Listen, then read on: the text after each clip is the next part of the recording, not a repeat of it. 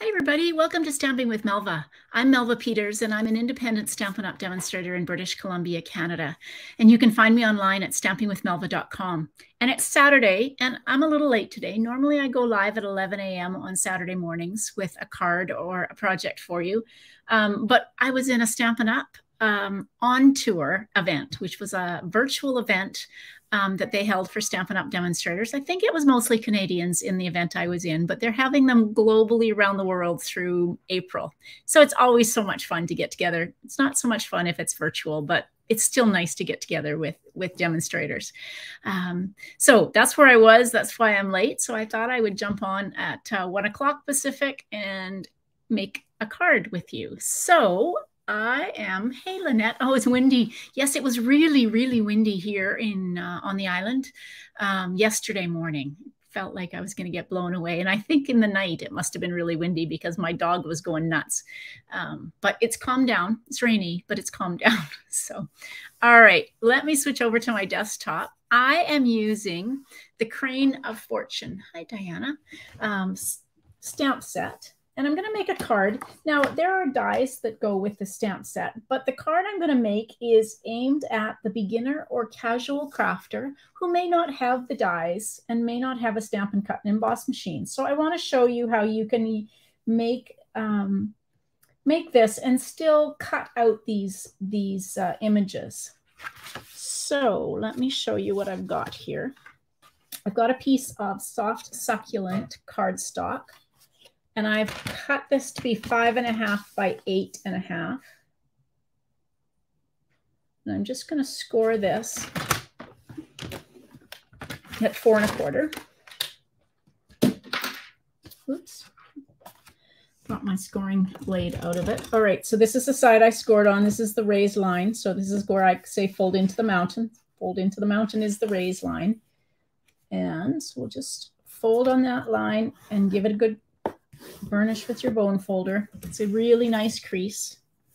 Okay, so that's my card base. Now, part of this Crane of Fortune suite is, and you may not be able to see this, this is the Mother of Pearl or Pearlescent, I can't remember if it's called, specialty paper that comes with this Symbols of Fortune suite. It's just so pretty. And I don't think you can actually see how pretty it really is. Let's move that out of the side. But it's just really pretty and just creates a nice background. So I'm going to use my Stampin' Seal. I don't know, this is a little thicker. Sometimes when I've got cardstock or specialty paper that is just a little bit thicker, I like to use my Stampin' Seal as opposed to my liquid glue. So we're just going to put that on as a layer. Now I have gone ahead and cut out 4 pieces. And these need to be trimmed because these are cut 1 inch by 4 inches, but clearly they're too long. So I'm going to trim these all to about 3.5 inches. So you need 4 strips of designer series paper that are 1 inch by 3.5. I'll just trim that. And we're going to just kind of alternate them. So you could use all the same. I decided to switch it up and use 4 different pieces. This designer series paper from this product suite is just so pretty. And this one with the flowers on that I've got is my absolute favorite. So we're just going to alternate these. I think I've got my crane flying upside down. Don't want that. There we go. And I don't think it matters, but no, there we go. Clouds. Not sure it matters if the clouds are upside down. All right, so we're just going to put these pieces on, and I am going to use my liquid glue for these.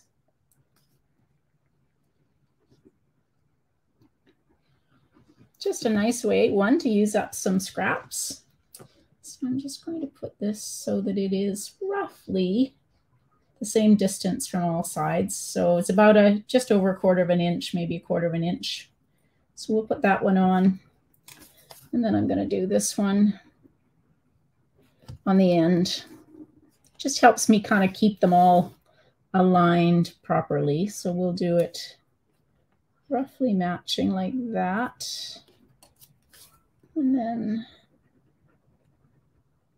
so yeah, you can use up scraps, or you could cut these. Now I'm just going to kind of put that down, not quite solidly on there, because I might want to just adjust that. And that's why the liquid glue is just a really good way to, it's just more forgiving. Yeah, I'm going to have to adjust. Just more forgiving than the Stampin' Seal or the other adhesives. So there we go. I've got them roughly aligned so that there's equal distance between them. And we're just going to let that dry now. Not pretty.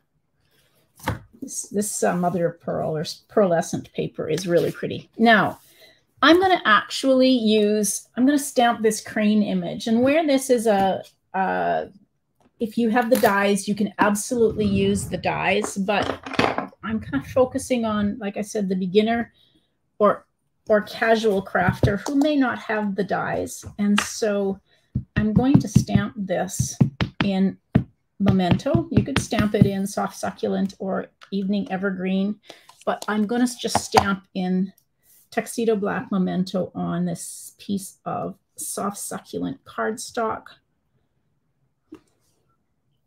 And now I'm going to fussy cut that.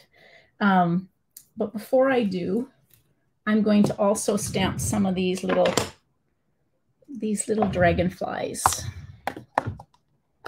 because I'm going to add those onto my card. So we'll just stamp these over here like that. Now, if you're not a fussy cutter, maybe I'll show you, I will show you some techniques that maybe will make it easier for you to like fussy cutting.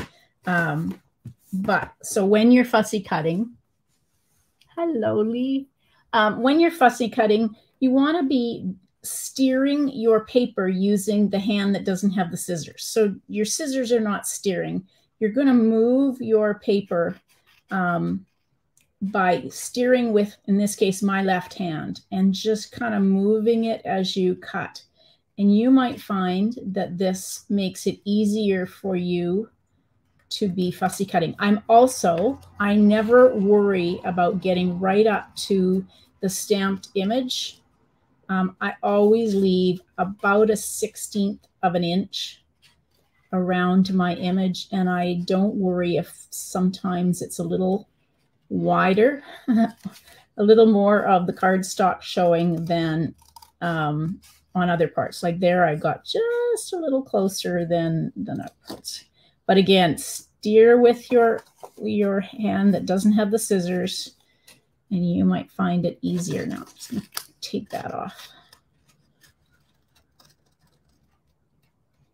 I actually find fussy cutting quite relaxing, and I like to do it. If you follow me, you know that I like to fussy cut my sentiments a lot, but I also like to fussy cut images. And sometimes, even if I've got the dies, sometimes just fussy cutting the die is just, it's quick and easy sometimes, depending on how, like this isn't so quick and easy because it's a little bit more intricate, but sometimes it's just fairly quick and easy to cut out your image as opposed to grabbing the die. If I have a lot to do, I definitely would use my die. In this case, we're just making one card.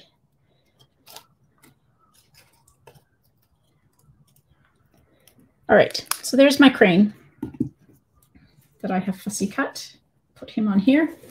And then I'm just going to, hello, welcome from Australia.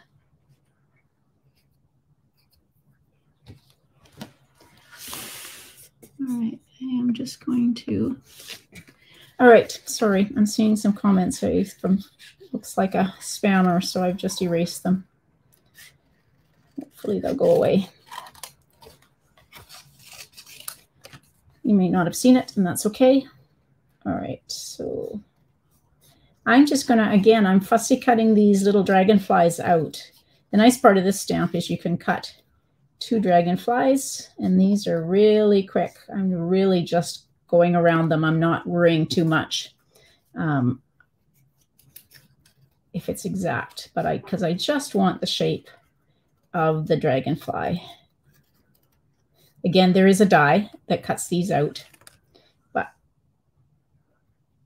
for this card, not everybody has the dies. All right.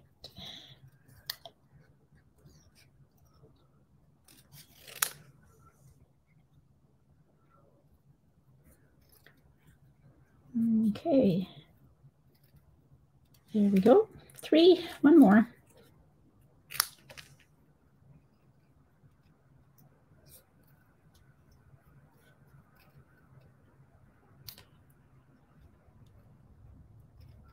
Okay, there we go. There's some dragonflies. All right, so now let's use some dimensionals to adhere my crane. Now I'm going to use the big dimensionals, and now I'm going to grab a take your pick tool. I like to use this. I have a hard time getting the little mini dimensionals off, so I'm just going to use my take your pick tool to grab some of these mini dimensionals. And I'm going to just take my scissors, my paper snips, and just cut. There's always a little extra on the edge of the mini dimensionals, more so than there is on the regular dimensionals. And I like to use it where I've got kind of where the legs are on my crane. I've just cut a strip that will go down there. It's just easier than cutting a dimensional in half, or even it would probably need to be even smaller than half. So we'll just pick those backings off. And now let's just put the crane like that. And then we can let's use the mini dimensionals on the backs of our dragonflies. And let's use at the back. There we go. Stuck to my finger. There we go. That's all right.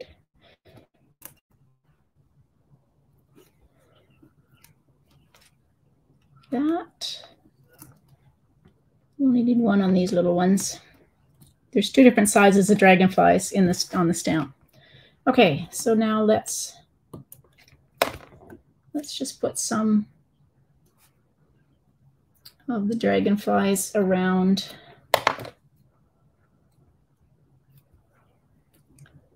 that. I'm going to need a sentiment here pretty soon.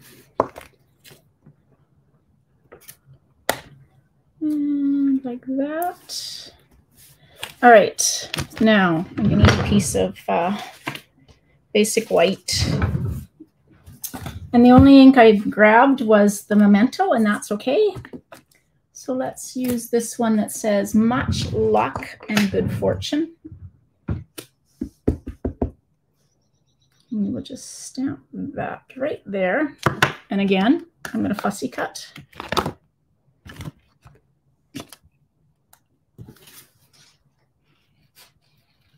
I could just cut a straight line, but I'm just kind of going to go around it like that. Again, steering with my left hand as opposed to the hand that's my right hand that's got scissors. And we're just going to put that there. And again, use dimensionals.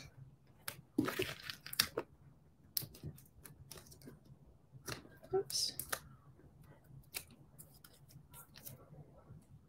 Now, I'm going to, before I put that, I've got, this is the soft succulent satin ribbon that comes in this product suite.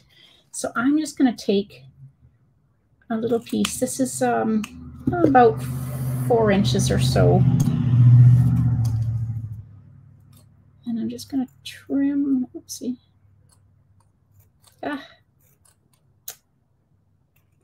My scissors, I really need to clean these. They seem to, even though I only use these for ribbon, they seem to have got, I'm going to trim that a little bit. They've got some kind of adhesive on them, and I need to really clean them because I'm having a hard time cutting. All right. So I've got a piece. Actually, I ended up cutting that to be about 3 inches. So we're just going to put that here, and hopefully, oops, yeah, okay, there we go. So I'm just going to adhere this, just put a little strip of Stampin' Seal there, like that. And now I will stick my sentiment. Just gives it a little bit of backing. You could use cardstock for that if you wanted to. Now, the last thing I want to adhere are the polished dots. These are also part of the product suite, and they come in 2 colors. They say they are Calypso Coral and Very Vanilla, but they go, I mean, I've got Calypso Coral on here, so it's perfect, but you can use these on pink as well. They go really well. And I'm just going to use 3 of the big ones, so 2 in Calypso Coral and 1 in the Very Vanilla. The Very Vanilla really coordinates nicely with the pearl essence or mother of pearl paper that I've got on, but it's really hard to tell that that's what it is. Now I've got a piece of basic white cardstock that I didn't cut, so I'm going to make this to be 4 inches by 5 1/4 for the inside of my card. And let's take my Tuxedo Black Memento, and we're just going to stamp some of these dragonflies in the corner. And then you can take your adhesive, whether that's the liquid glue or the seal, and we will adhere this inside my card. There we go. All right. It's really pretty with the Designer Series paper, and a great way to use up your strips of Designer Series paper. And also a great way if you don't have the dies for a given stamp set, or maybe there isn't dies for a stamp set. You can always fussy cut the images. Now, some definitely are a little bit more intricate than others, but even this crane that has, you know, kind of lots of nooks and crannies, is that the right word? Doesn't take long to fussy cut. So yeah, just think of other ways to use your stamps. You could always cut out the images and adhere them on. So, all right, everybody, I hope you enjoyed that card. Stay tuned I will be live again tomorrow at 12 noon. I'll be back on time tomorrow, 12 noon Pacific, with another technique or project for you. Not sure what it'll be yet, but I'll have something for you. So thanks very much for joining me. Oh, actually, I did mean to tell you, so there's still time to register for the Symbols of Fortune Stamp Camp, which is being held it's the Creativity Abounds Stamp Camp, and it is April 29th and 30th. I think that's the Friday and Saturday. So if you purchase the Symbols of Fortune product suite, so the whole suite from me, you will automatically be registered for the stamp camp, and you will get a make and take kit with 13 projects in it for no additional cost. And so purchase the suite and you will be automatically registered for the stamp camp. And if you can't make those dates, that's okay. Everything is going to be recorded for you. You will get the make and take kit and the YouTube videos and the PDF instructions for those projects. And in the product, or in the Facebook group that you will get, we will be doing lives over the course of the weekend with 13 bonus projects. So I hope you'll consider it. If you haven't registered yet, there is still time. Registration closes April 14th, but order the product suite and you will be automatically registered for the stamp camp. All right, everybody. Thanks for joining me. See you tomorrow. Happy stamping. Bye.